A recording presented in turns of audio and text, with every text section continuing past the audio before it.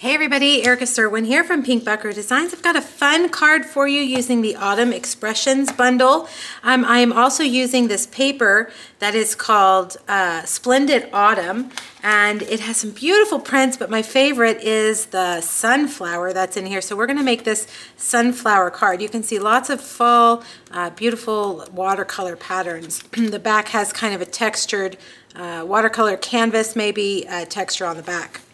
I am also using a die from the Daisies dies to cut out our sunflower. I'm using these two right here in Daffodil Delight, and then this little center, I have cut that from Cajun Craze. All right, well, let me show you how the card opens. It's a gatefold, but it's a sideways gatefold, and you pull off the ribbon like that, and then it opens up like that, and I've carried over that Designer Series paper on the inside. Very easy, simple card base, just opens a little bit differently than a standard card, and we're gonna hold it closed with that ribbon. Okay, let's do our stamping first. You're gonna need early espresso and pecan pie. And I've done a little bit of cutting ahead of time. I've got a crumb cake banner from the Hearts and Hugs die set. We're going to stamp the sentiment on there. Let's see if I can get it straight. Normally I would recommend that you stamp first and then cut second, but for the sake of the video, I did it backwards. Let's see, I was a little bit crooked. I need to come up a little bit on the left side, so let's see if I can do it.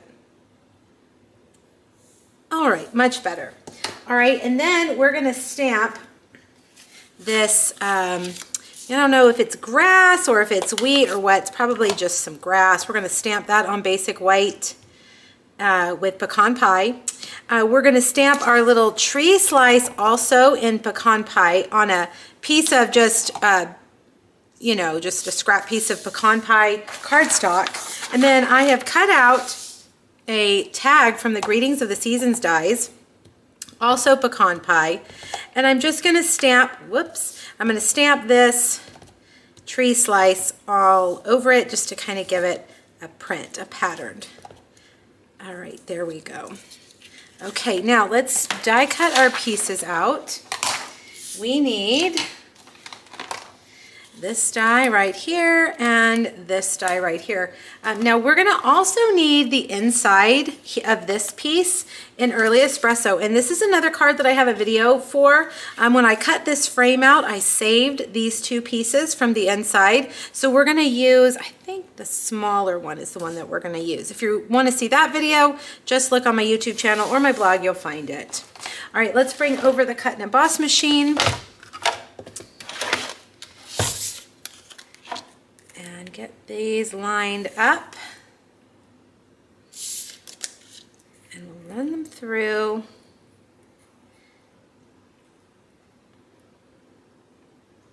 Let's see if I can get that straight.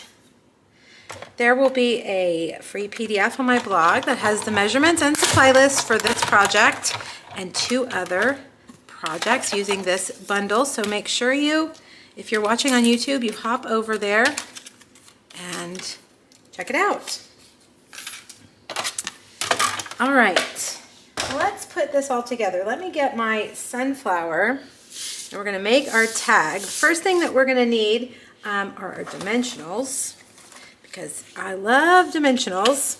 I think we're gonna go with the smaller of these. One is slightly smaller than the other. I think they would probably both be okay, but I think just so that we don't cover up too much of the tag, I'm gonna go with a smaller one. And I'm gonna kind of have it hanging off like that. And then I'm gonna take my wood slice and put it about right there. And then we'll do our wheat or grass, and we'll put that one right there. Now for our sunflower, I should have glued this together already, but I didn't. So let's glue it together after we have this bottom piece already on here. That'll make it a little bit easier. Just gonna put a little bit of glue there in the center like that, and we'll set that right on there. And then I'll put, well, I probably don't even need a little more glue because I already put seems like I put a little too much there, but we're gonna cover that up with the center. All right, and then last but not least, let's put a dimensional just kind of right there, and we'll put our sentiment across like that. All right, now the rest is simple. This is a 4 1/4 by 11 inch piece of pecan pie cardstock that I have scored at 2 3/4 and 8 1/4. And they will fold in and meet in the middle. I have 2 pieces of our sunflower paper. This sunflower paper looks to be hand painted. That's because, excuse me, that's because the artist did hand paint it.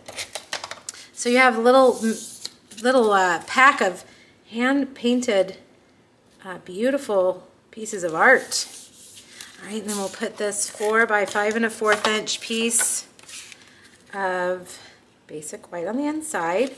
And here's just a slice of that same designer series paper. And we'll put that right there. All right, we're going to take our pecan pie center stripe ribbon and we'll tie that around. I'm going to put the bow kind of towards the top.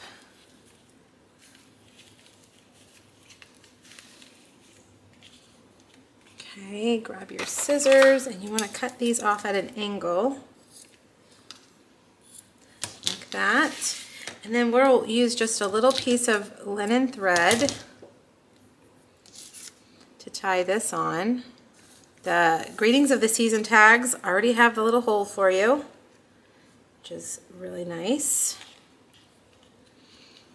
And put that underneath your bow and then just tie that. And the person who receives this card can just slide it off and it'll all stay together.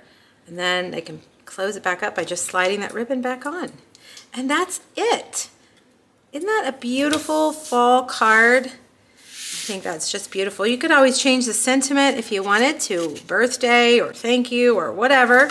But any occasion in the fall, I think this card would be perfect.